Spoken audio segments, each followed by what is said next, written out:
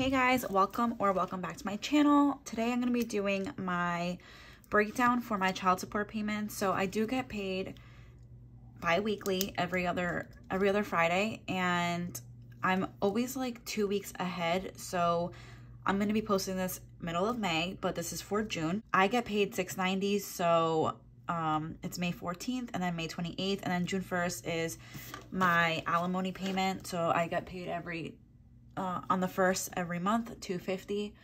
So I'm just going to show you how I divide it and how my sticky notes work. So I'm going to do for home, it's $4.50, and you'll see how I break that down in my June sinking funds video. And then for dentist, it's $30. So this is a bill that just happened to come up because I like owed them money. And then for Chase, it's gonna be $185. So if you follow me on Instagram, it's the same as my YouTube channel, A Budget with Natasha, that you'll see that I had done a lot of like breaking my no spend. I usually don't buy food out at all, but this month was just like, we had Cinco de Mayo, there's Mother's Day. So for Cinco de Mayo, I went to 2 different places, so this is from that.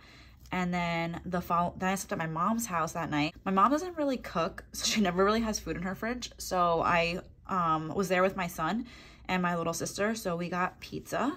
And then for Mother's Day, I took myself and my son out for breakfast. And then this Flora's is for the lunch that I took my mom out to for Mother's Day. So all of that equaled $184.16, and I don't plan on spending any more money going out. But I will just leave this there. I do have to, when I get this money, I will transfer it to my Chase account. So then for May 28th, this second child support payment, I use it to pay all my bills. So my bills equal to $590 a month. Okay, so for my son's school, it's $90, and we split that payment. It's $180 a month. For Spotify, it's $15. Retirement gets $50. And Progressive is my car insurance, and that is $120 a month. Central Hudson is the gas and electric here, and that is $250 a month. And then Verizon is my Wi-Fi, and that is $60 a month. And then I'll just add these two, so it's Google Plus and Apple, and that's $5. So all these payments, except for my son's school, I pay with a check, but Spotify, Progressive, Central Hudson, Verizon, and these, they come out of my credit card so that I get cash back. So when I get this payment, I will pay these back.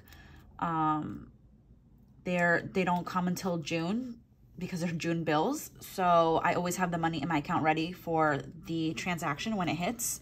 So as soon as my Spotify hits, this is like on the 2nd, then I will pull the $15 and pay it.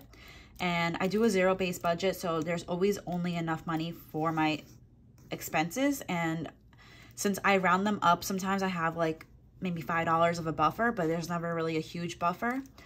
And then that just reminds me to go back over this. So I had $690, and $450 is for home, $30 is for the dentist, and then $185 leaves me with $25. So I'm just gonna write here buffer 25. I do like to have a little bit of money in my account, and I think I'm gonna do Kris Budgets was doing this challenge. I forgot what it was called, but any money that you have left over in your checking account, she'll transfer it to a savings. So I think I'm gonna try and figure out where I would put it, but I'm gonna try and do that as well.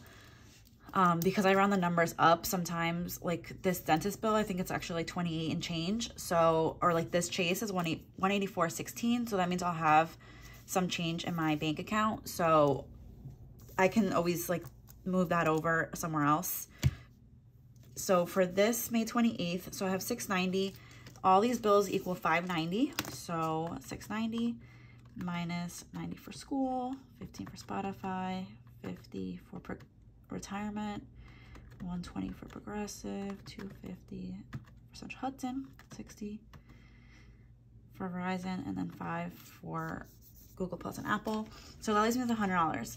So I'm actually gonna leave $100 for the vet because I have to take my 2 dogs to the vet. Probably like May 28th is their like annual date. So probably I'll make the appointment for May 28th or around there. And I do have sinking funds for my dogs, but it's $100 short for their vet visit. The vet bill is gonna be about $600, and when I stuff for June, I'll still be short $100. So I'm just gonna put this money here so that way I can cover the whole bill and not accumulate credit card debt again. And then for June 1st, I